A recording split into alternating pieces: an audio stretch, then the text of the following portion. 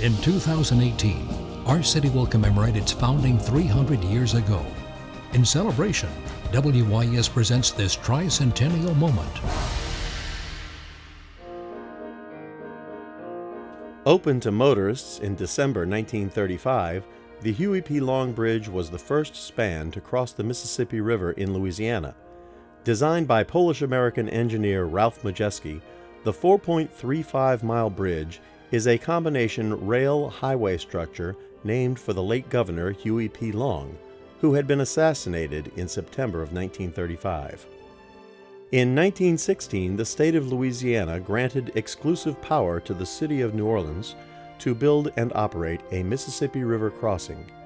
Originally, 3 methods were considered, including a tunnel, a drawbridge, and a high-level bridge. Construction on the vaulted bridge that sits 135 feet above the river began in 1932. Built upriver from the city of New Orleans, at the time of its completion, the Huey P. Long was the longest and highest steel railroad bridge in the nation. With 4 narrow 9-foot wide highway lanes and no roadway shoulders, the changing needs of automobile traffic led to a $1.2 billion widening project that began in 2006. Completed in July 2013, the 4-phase project expanded the bridge to 6 11-foot wide traffic lanes with inside and outside shoulders.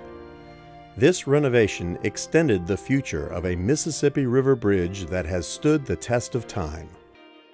WYS's New Orleans Tricentennial Moments are brought to you by the Miro Foundation and presented in association with the Historic New Orleans Collection.